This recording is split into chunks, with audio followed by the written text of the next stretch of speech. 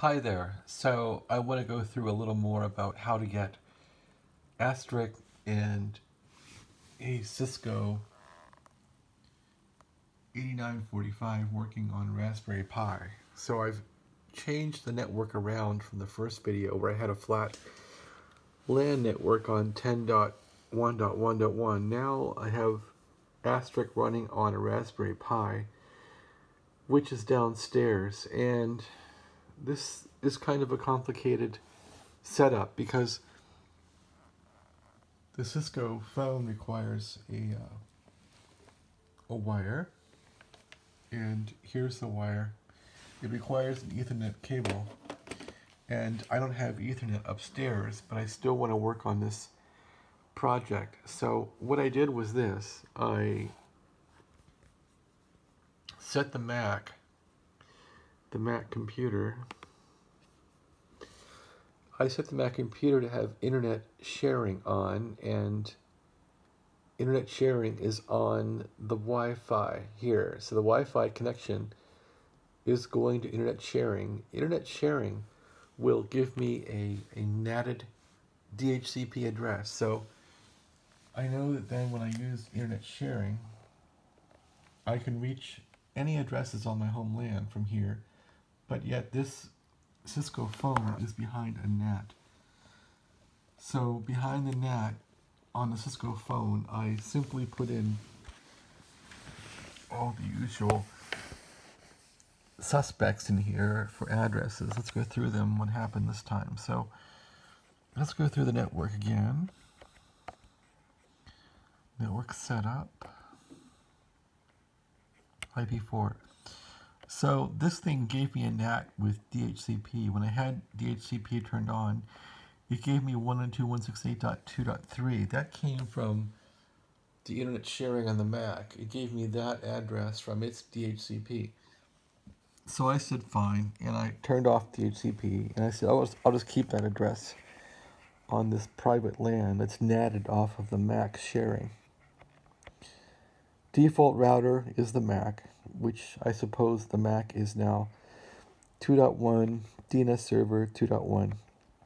The only real change I made here is I now have a Raspberry Pi running downstairs in the house, and it's running on 192.168.1.58. And the Raspberry Pi now has Astrisk on it, and it has the TFTP server. So let's go through how that works here. And I want to get out of this menu on the phone. Actually, let's turn the phone off since I'm going to demo how to redo it. Turn the phone off, pull the power out, the phone's off. There we go. Anyway, so with that said, the the Ethernet for the phone is coming out the Mac computer, and that's how that works. So here with internet sharing turned on, we have a NATed address. Now, I have all these login windows logged into the Raspberry Pi downstairs. This window here is actually from the,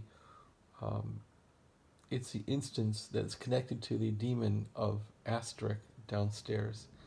And I have SIP debugging turned on. This is the TFTP server part of the Raspberry Pi that will report on TFTP logs. So you might ask, how do I get a TFTP server to work on Raspberry Pi? Well, you install TFTP DHPA, and then you put all of your telephone files into an area on your Raspberry Pi. I put all my files into /serve on the Pi, and well, let's see, cd/srv. Here we go. We'll do ls on that. So I've been experimenting here, but I keep everything that is working right now in TFTP. So now in here, I have a bunch of files. I'm running SIP 9-4, which is working for this Cisco 8945. And you can see that I've experimented a lot trying to make this thing work. You just need one of these files, and my phone ends in 587. So this is the file here that finally is working to make this thing go. And what else is in here? This has been like experimentation over years, but I started working with this thing over the summer of 2017, and I didn't really get it working until today ever, which is unbelievable. And I had to use Astrisk to make it work. I kept thinking that you could put a client into these phones. So in the 8945, you can't put SIP clients in them. They have to connect to Call Manager or an Astrisk. The phone must do that. There's no other way it's going to work. Okay, so that's about that. When the phone boots, it'll boot off the TFTP server. Let's also understand how to configure the TFTP server on the Raspberry Pi. You want to enable debugging on it. So all the Raspberry Pi TFTP-HPA stuff is in CD to etc, and then go to defaults. There's default, and all the stuff for configuring your TFTPD is in TFTPD HPA. Let's take a look at that.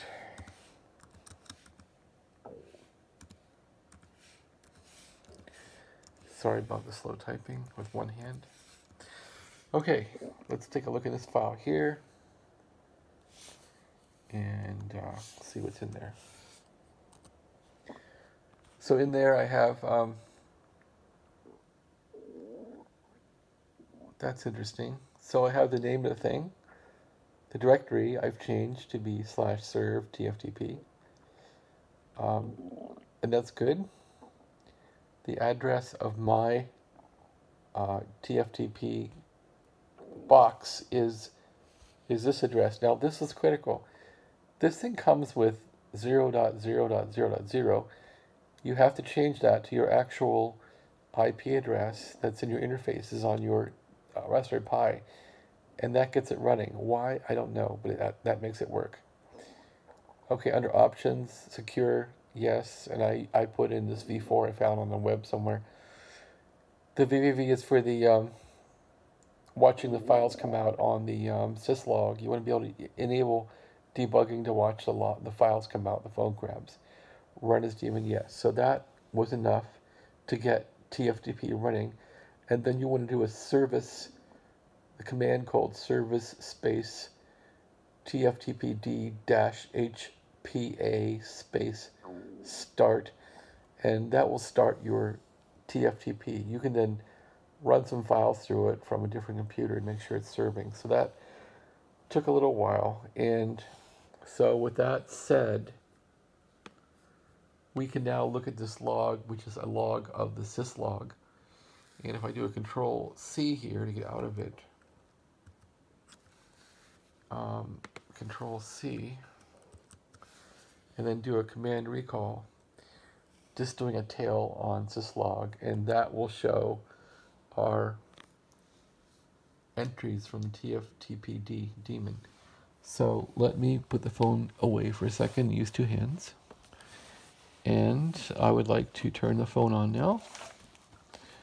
And hopefully the phone is in the view. I'm just going to plug the power plug back into it, if I can find it. Okay, here goes the power plug. So,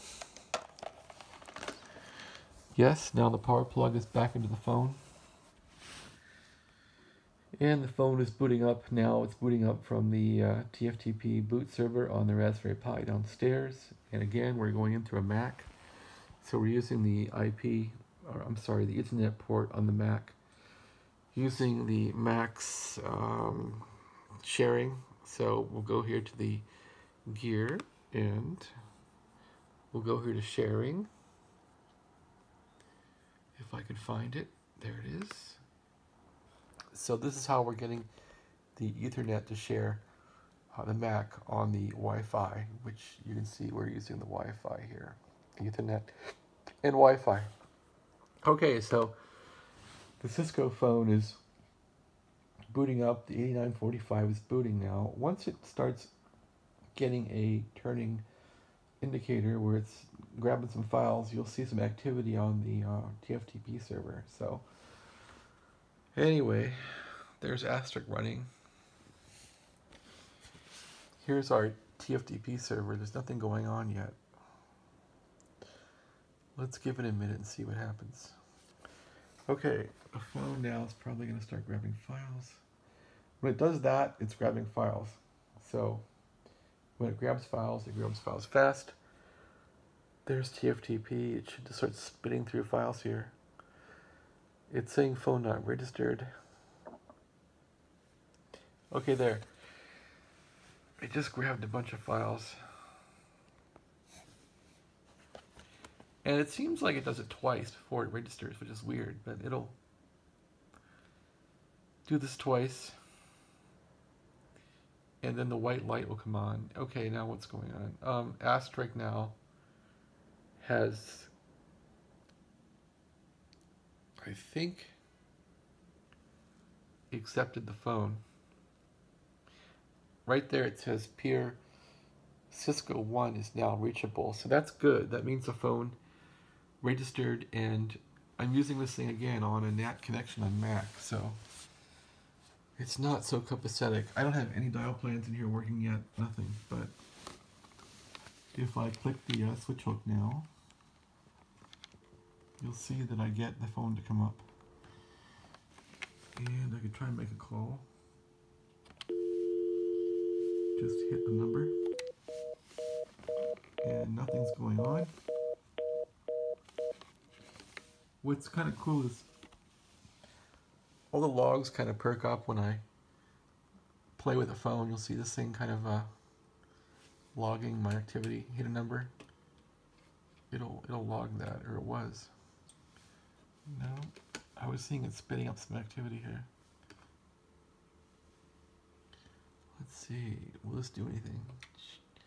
Oh yeah, so that's pretty cool. Hang up. Press a number. It's not spitting anything out. I have a thing in SIP debug mode. So I thought I would get a little more out of it. Here's the log on syslog from Astrisk. Press a button. The username is Garon or something. Okay. So I hit a 4. Extension 4 doesn't exist. What about 6?